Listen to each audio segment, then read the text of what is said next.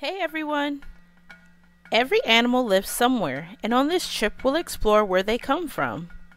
No, not at the zoo, but where do they come from before they get to the zoo? Animals live in something called habitats, but what exactly is a habitat? A habitat is the home of a plant or animal. After this field trip, you'll know where animals live, different animals found in those habitats, what kind of eater they are, and a few fun facts about them. Let's get ready for our trip to a few different habitats in Africa. Well, here we are. Welcome to Africa. What animals come to mind when you think of this big place called Africa? Although this continent has many different habitats, we'll only be visiting the Sahara Desert at the top of Africa and the African Savannah, which is like right in the middle and below the rainforest. Here we are in the Sahara Desert. This is the largest hot desert in the entire world. What animals come to mind when you think of the desert? Let's see what we can find. This little guy is a fennec fox.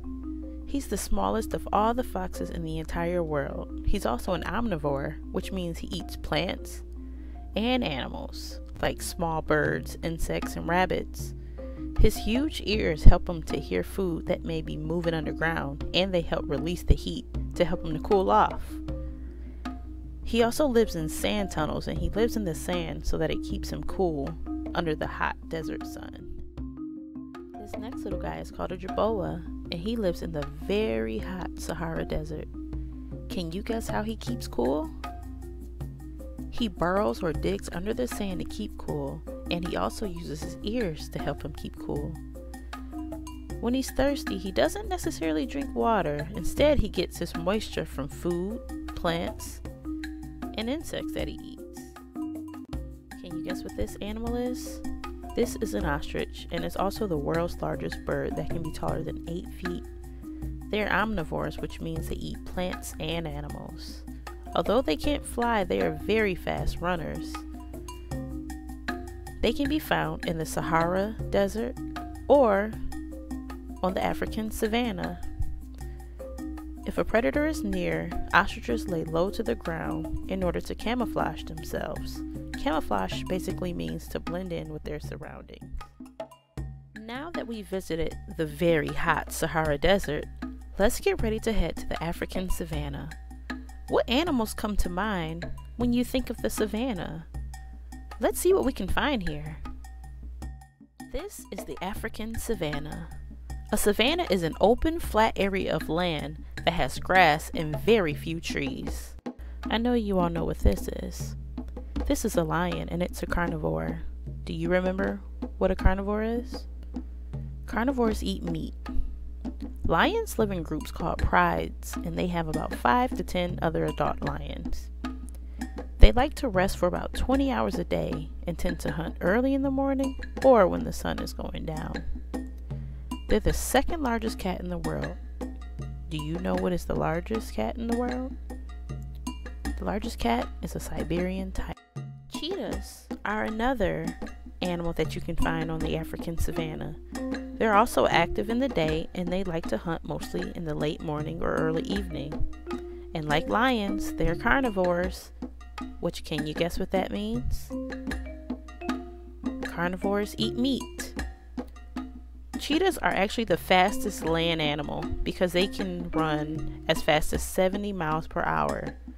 And instead of roaring, cheetahs chirp. The African elephant is another animal you can find on the African savannah, and they're the world's heaviest land animal, which can weigh more than 22,000 pounds. They're herbivores, which means they only eat vegetation like plants, grass, bark, and leaves. What do you think they use their large ears for? They use their large ears to help them control their body temperature and to keep them cool. And what about their trunks? The nostrils at the end of their trunk is used to pick up food and water to put it in their mouth. What else do you think they could use it for? Their tusks are used for protection and to move and pick up things. Giraffes can also be found on the savannah. They're the tallest animal on earth and can grow to be about 18 feet tall. Every giraffe's pattern is different. That means no two giraffes are the same. Giraffes are also herbivores. Can you remember what that means? It means they only eat vegetation like leaves, plants, and grass. Tick birds sit on the back of their neck to eat the bugs that they find. They also chirp loudly if they know danger is near. What other animals do you see near the giraffes on the savannah? That's right, zebras. Every zebra stripe pattern is different, and just like the giraffe, they're also herbivores. What does an herbivore mean again? It means that they only eat vegetation and they do not eat meat. If an animal is trying to attack them, also known as a predator, zebras will gather together and confuse the predator with, well, this is the end of our trip.